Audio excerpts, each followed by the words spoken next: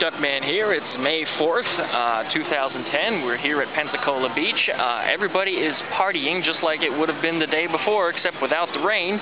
There's absolutely no oil on the beach, but we're going to go up towards the Fort Pickens area and see if there's any oil over there.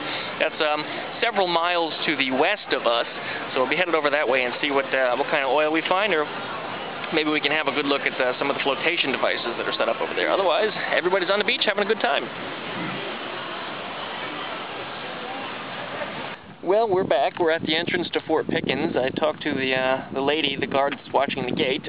She says there's no oil damage at all on Johnson Beach or in the Fort Pickens area, so it looks like we're good. The oil has gotten as far as Mississippi from what the official word is, but we're going to have another look at here probably another day or two then, because as of right now, everything's clear.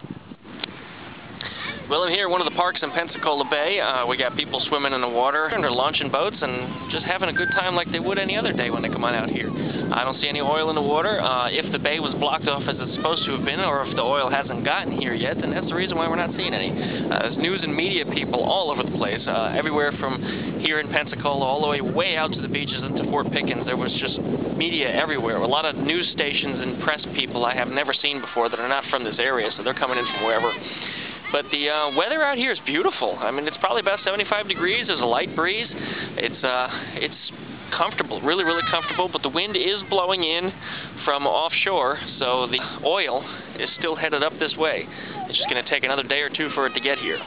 But have a look at our beautiful bay.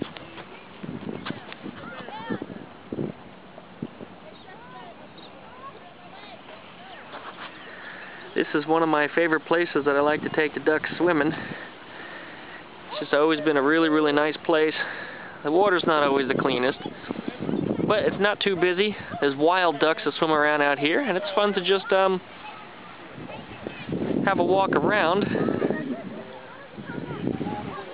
and see the ducks swimming in the water.